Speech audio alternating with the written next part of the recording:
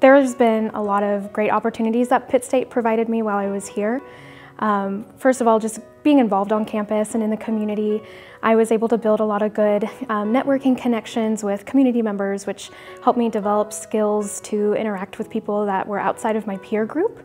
So that gave me the skills I needed to talk to my professors at KU. It also gave me the opportunity to learn how to just conduct myself in a community. And so that's helped me build network and opportunity in Kansas City. But it's also, being here at Pitt State, or the time I had here, also helped me realize what it's like to have like a healthy academic career. So since I'm going into academics in my PhD, I was able to understand what the expectations were in a healthy academic setting, and I was able to find that at KU.